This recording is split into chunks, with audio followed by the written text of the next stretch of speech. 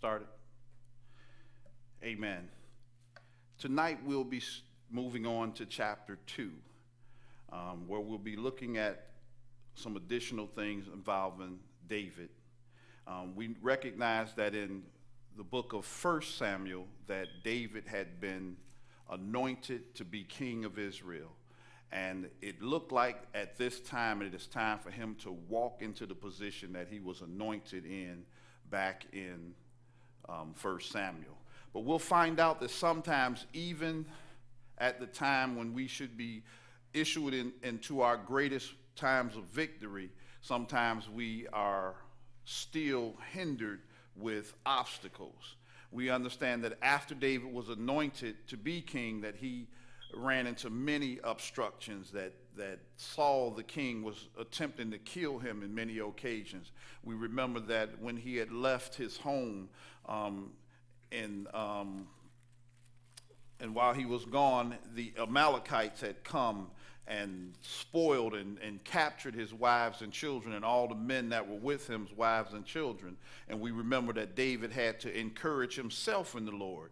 And we'll find that now that even after the death of Saul, when it should be David's opportunity to rise up and take power and begin to walk in the anointing that God has given him, he still is going to face opposition. And I think what we can glean from this second chapter of 2 Samuel is the fact that if we could learn to persevere through issues and circumstances and maintain our focus, then we would be able to succeed many ways like David did. And I think when we consider that the Bible says that David was a man after God's own heart, I believe that one of the attributes we'll find is that David wasn't easily discouraged, and David wasn't easily, because he had such a relationship with God, that whatever he went through, he knew how to be a worshiper. He knew how to go back to God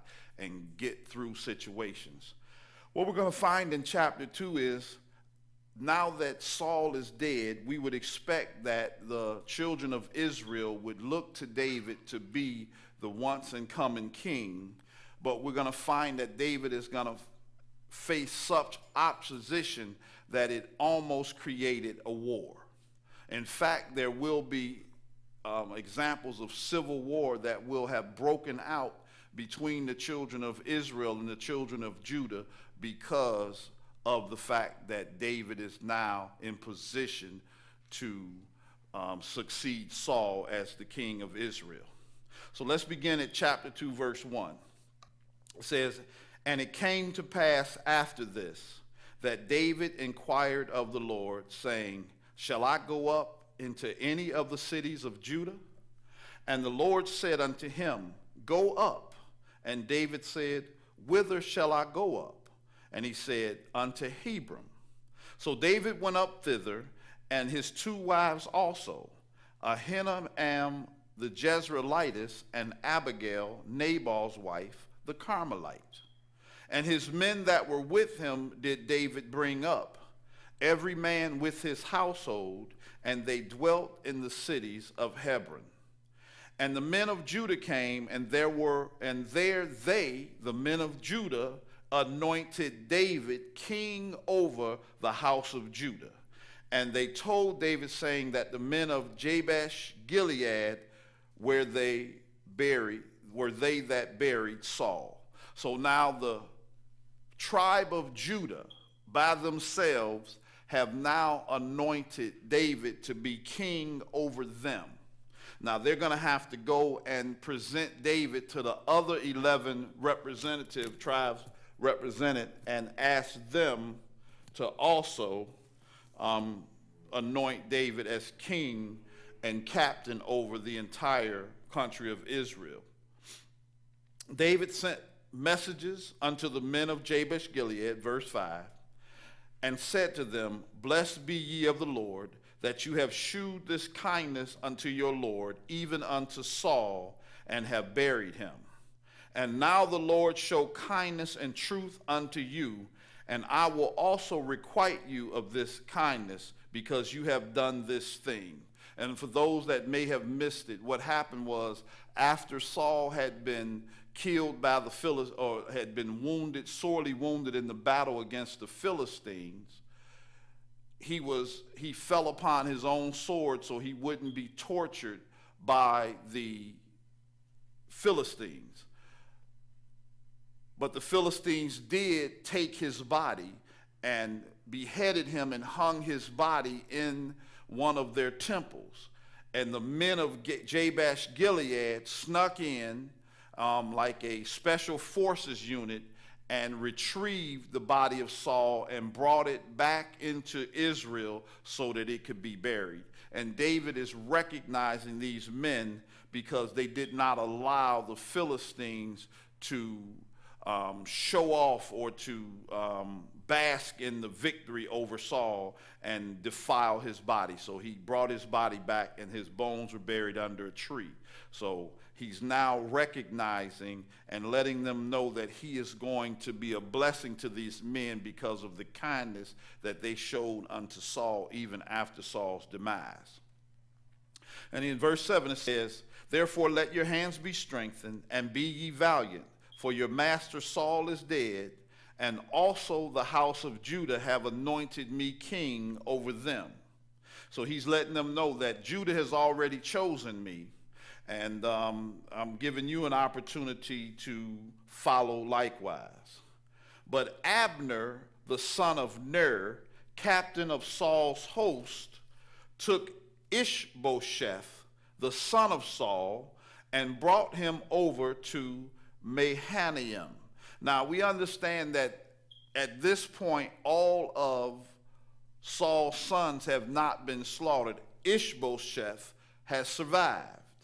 But we understand that the word that was given to Saul by Samuel the prophet was that his line was going to end, and that he would not rule, he or his seed would rule over the kingdom of Israel. God took his kingdom away because of disobedience. And we can go back. It was because the Bible says that disobedience is as witchcraft, rebellion. So we understand, and it said that Samuel tore his robe and said, "The way that I have torn this robe is the way that the kingdom has been ripped from you and your descendants forever." So Abner, the son of Ner, is trying to go against the prophetic word of God.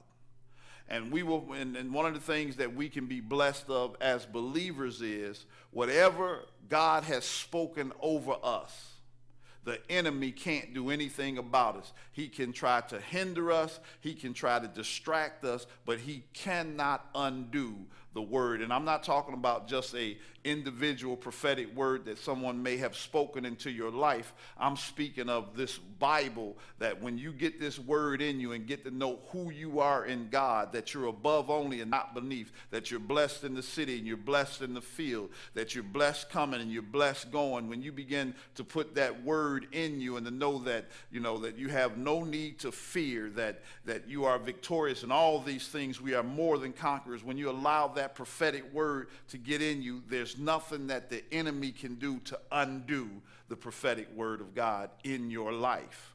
So here is Abner, the son of Ner, trying to undo the prophetic word in Saul's life by taking his son and made him king over Gilead, verse 9, and over Asherites, and over Jezreel, and over Ephraim, and over Benjamin, and over all Israel.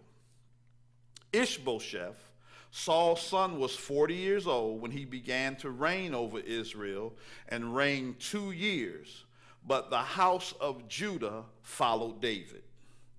And the time that David was king in Hebron over the house of Judah was 7 years, 6 months. And Abner the son of Ner and the servants of Ishbosheth the son of Saul went out from Mahanaim to Gibeon.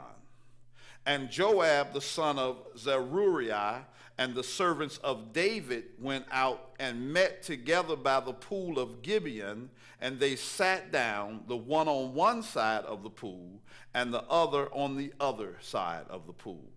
And Abner said to Joab, let the young men now arise and play before us. And Joab said, let them arise. Now, what it meant was play before us. They said, let them compete. Those that like movies, if you've seen karate movies where they have two, because these were the men of Abner. Abner was the captain of Saul's guard, and Joab was the captain of David's guard. And you have to understand that they were probably surrounded by what would be high-level forces, highly trained, highly skilled soldiers. They weren't your grunt infantry. These were special forces. These were your Navy SEALs, your Delta Force type individuals that were at this level, that would be around the captain of the guard for the king. So they are on each side of the pool, and they have decided together to watch their special forces, highly skilled soldiers, compete with one another. So they arose and went over by the number 12 of Benjamin, which pertained to Ishbosheth, the son of Saul, and 12 of the servants of David. And they caught every one his fellow by the head, and thrust his sword in his fellow's side, so they fell down together, wherefore that place was called Helkath Hazurim, which is in Gibeon. And that really means literally the field of sharp swords. Helkath Hazurim, the field of sharp swords. And there was a very sore battle that day. And Abner was beaten, and the men of Israel before the servants of David. In other words, David's special forces were a lot stronger and more skillful than what Abner's forces were able to do. And they actually slaughtered them. Now there were 3 sons of Zeruiah there, Joab and Abishai and Asahel. And Asahel was as light of foot as a wild roe. This boy could run. He was fast. He was like a wild roe, or like a deer. Or roe was another name for gazelle. So he was fast like a gazelle. And Asahel pursued after Abner, and in going he turned not to the right hand nor to the left from following Abner. So Abner is now trying to flee from Asahel, but Asahel is on him, and wherever he would not turn. And can you imagine somebody chasing you down to do violent harm to you, and you can't shake them? And that's what it's saying, that Abner was unable to shake him. Now, why was he tracking Abner down? I believe the reason that he was tracking Abner down is because Abner tried to undo the prophetic word on Saul's kingdom. God had ended it. It's over for you. You failed me, and I'm not going to pass your kingdom down through generations of your lineage, Saul. I'm going to take the kingdom from you and give it to David. And we all know that, so it's time for this to take place. But Abner, see, what would have happened is Abner would have lost his position. See, sometimes folks will hold on to an old dead regime, an old dead situation, an old dead circumstance, because they don't want to lose their position. And Abner didn't want to release. He was the captain of the guard. He would have had to come and submit. If he submitted to David, he wouldn't be the first in command, because he would have to submit and probably be under Joab, because he is from a defeated army. The armies of Israel had already fallen, so the best thing for them to do would be to submit to David's authority, but he would have lost his position. And in order to maintain his position, he raises up Ishbosheth, who was not anointed to be king. So here is Asahel chasing down Abner. And Abner looked behind him and said, "Art thou Asahel?" And he answered, "Yes, I am." He said, and Abner said to him, turn thee aside to thy right hand or to thy left, and lay hold on one of the young men, and take thee his armor. But Asahel would not turn aside from following him. In other words, he's saying, go after one of these other young men, but let me be. But Asahel said, no, I'm on you. And Abner said again to Asahel, turn thee aside from following me. Wherefore should I smite thee to the ground? How then should I hold up my faith to Joab thy brother? In other words, he was saying, I'm trying to do you a favor, because I'm a bad dude. You might be fast like a gazelle, but if you really corner me, I'm going to defend myself. Then I'm going to have to face your brother and explain how I put you down. So he thinks he is trying to assist Asahel. Howbeit he refused to turn aside, wherefore Abner with the hinder end of his spear smote him under the fifth rib, that the spear came out behind him, and he fell down there. Abner didn't turn around to face him. He just basically took his spear, and because I believe Asahel's pursuit was, he was so focused on capturing Abner that he had lost consciousness of his defenses. And sometimes you can be so focused on your target that you don't stand back. What they say, you can't see the forest for the trees. So he was so focused on Abner, he did not consider that Abner could smite him with the hinder. In other words, he smote him with the blunt end of his spear, that it went out behind him, and he fell down there and died in the same place. And it came to pass that as many as came to the place where Asahel fell and died stood still. Bam, the whole thing is shut down. And Joab also and Abishai pursued after Abner. And the sun went down when they were come to the hill of Ammah, that lieth before Giah by the way of the wilderness of Gibeon.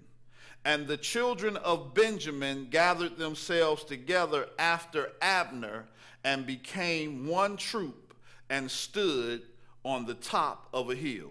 Now, if you remember, Saul was the captain of Benjamin. He was a Benjamite. So now Abner has come to a place where all of the Benjamites have gathered with him, and now they're going to take a stand against the forces of David. Then Abner called to Joab and said, shall the sword devour forever? Knowest thou not that it will be bitterness in the latter end? How long shall it be then, ere thou bid the people return from following their brethren? And Joab said, as God liveth, unless thou hadst spoken, surely then in the morning the people had gone every one from following his brother. So Joab blew a trumpet, and all the people stood still, and pursued after Israel no more, neither fought them any more. And Abner and his men walked all that night through the plain, passed over Jordan, and went to Bethron, and they were in Mahanaim. And Joab returned from following Abner, and when he had gathered all the people together, there lacked of David's servant 19 men and Asahel. But the servants of David had smitten of Benjamin 360 men died. So David lost 19 men and Asahel, so he lost 20 men. Abner's servants lost 360 men.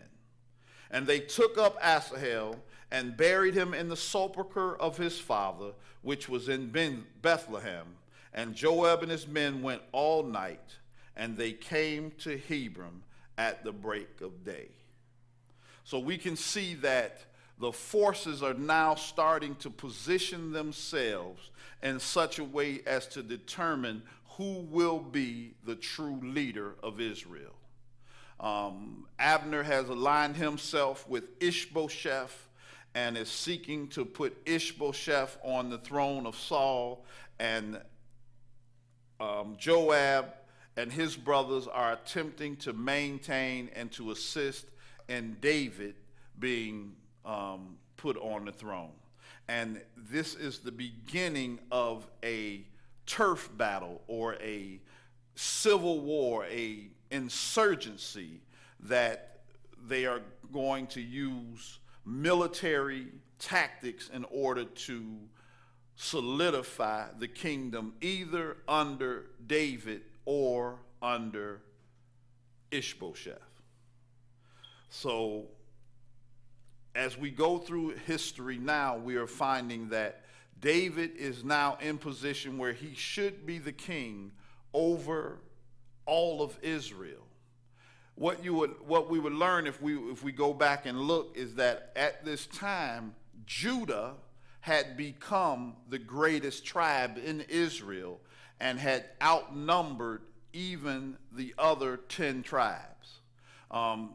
Benjamin had become the smallest tribe. If we look back at the end of the book of Judges, we found that most of Israel had turned on Benjamin due to the sin that was committed with the Levites' concubine, and the tribe of Benjamin had shrunk to be the smallest of the tribes, which is why it was interesting that God pulled Saul out of the tribe of Benjamin, and that's why he was saying, I'm the least of the least tribe. My family is poor and destitute, and we're from the poorest and destitute tribe. Why would you choose me to be captain over your people? And I think it was a representation that God can take anybody from any circumstance and raise them up if it is his will and desire. So at this point now, we see that there's now conflict between the two parties on who is going to be the rightful ruler of Israel. Amen. I'm going to open it up for questions or comments.